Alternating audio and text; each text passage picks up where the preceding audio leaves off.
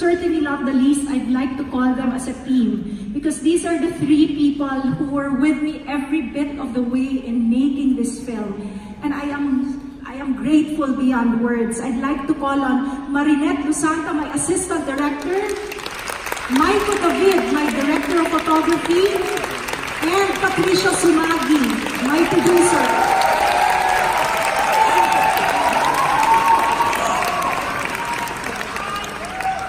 I'd also like to acknowledge Ferdy Lapus, who is also my producer, but he's currently in Toronto. Thank you, Ferdy. Now is the time to call on my cast. First of all, I'd like to call on a small kid. Her name is Gwen Torres.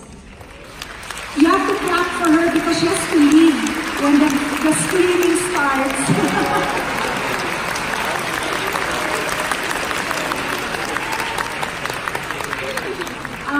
I'd also like to acknowledge Luis Antonio. Where's Luis? Oh.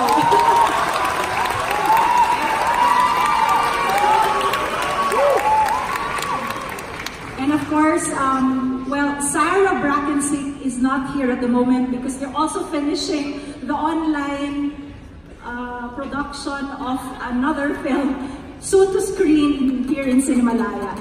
Thank you, Sarah. And Miss Jet Villamil.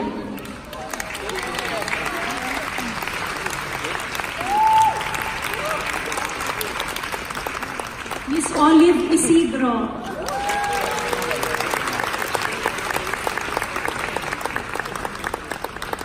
Miss Ruby Ruiz. You should all watch out for her film, Ska.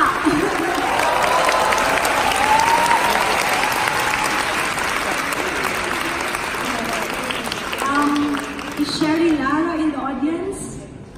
I'd also like to acknowledge Miss Sherry Lara and Hannah Ledesma. Before I call on my two lead actors, I would like to acknowledge some other people who helped me fund this film. I'd like to extend my sincerest thanks to I Want, my co-executive producers, Carlo Katigbak, Cory Vidanes, and Deo and Linay. Thank you, I Want.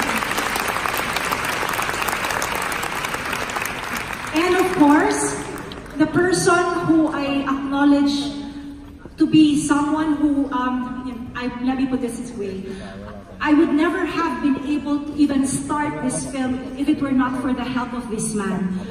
He really saved the day for me, and oh my God, I shall always be grateful to this man, Mr. Ricky Lee, who is also my co-executive producer.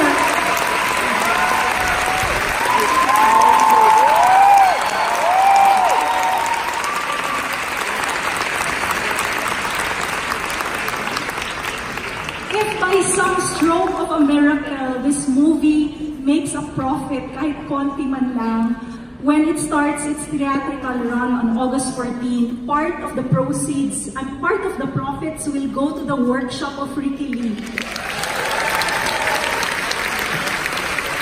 And of course, the Cinemalaya Foundation.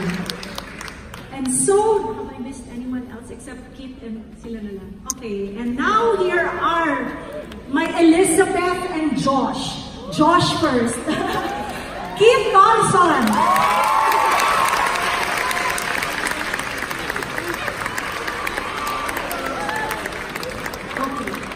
I'd also like to, I'm sorry, I love you, Marlon. I'd like to call on another actor of our film. Kumisa kasi nalilito ako kasi director din siya. Mr. Marlon Rivera!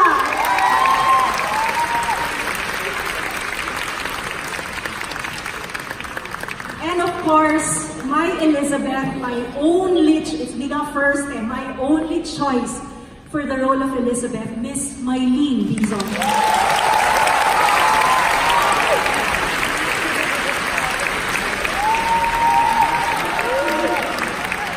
Okay, may nakalimutan pang isang tao. This person is not just an actor in this film. She also happens to be the best friend of my daughter. And she was with me every bit of the way in writing, in conceptualizing, in making corrections, the whole works. Miss Jo Pacumio.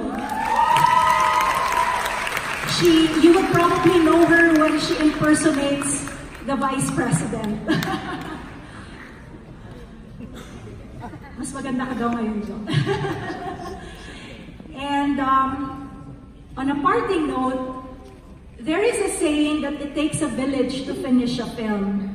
And I will readily debate or argue with anyone who says otherwise. Many years ago, maybe a gazillion years ago, a man once told me, "You are nothing without me." And I walked away. And today, I embrace those exact same words. I am nothing without this team. Thank you.